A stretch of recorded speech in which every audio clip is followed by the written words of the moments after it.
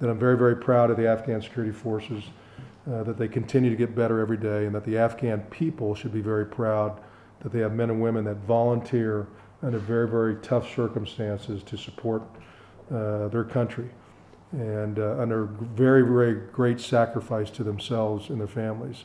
The second thing is, there shouldn't be any question in your mind or the Afghan people's mind that Resolute Support, NATO with over 40 countries, the United States is here to stay, to provide assistance and to train, advise, and assist and support because of this national unity government, because the president signed a BSA and a SOFA to continue to have this commitment.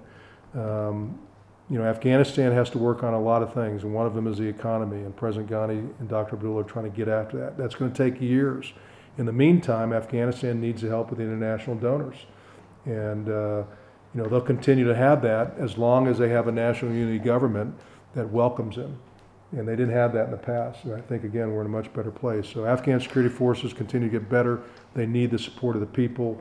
International community continues to stay committed to Afghanistan over many, many years. And then again, on the national unity government, this is the only way to go, right? There is no other choice. There is no other better way.